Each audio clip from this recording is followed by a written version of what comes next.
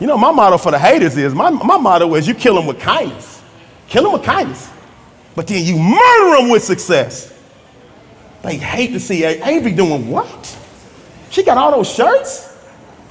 You know, your haters are just confused supporters. They just confused fans, that's all.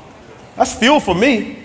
I love it. I tell when I go talk to the kids and they hoop, I say, listen, when you walk through the door, you should be like, who hating today? I'm trying to score 30 in the game. I need some fuel. Somebody tell me that I can't. Same way with your business. Who tell me I can't sell 10 or 20 or 30 of these a day? Can anybody tell me that? Because that's more fuel to my fire.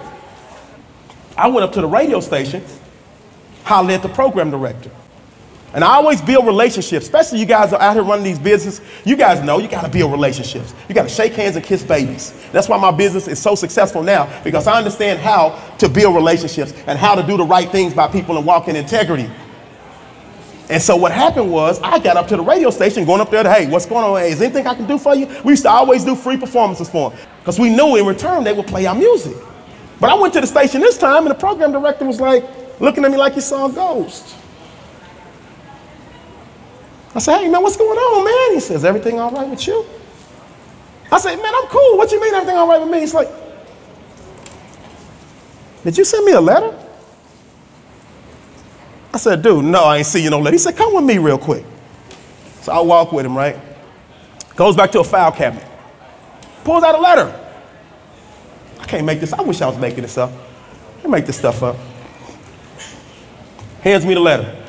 It's addressed for me. But not my handwriting. That handwriting was whack. So I grabbed the letter and pulled it out. I'm like, whoa. It says, to whom it may concern. This is Player 1000. And I'm requesting that you stop playing my music effective immediately because I have contracted the HIV virus and I'll be forced to retire from music. Like, what the? I ain't making this a true story. I still have the letter.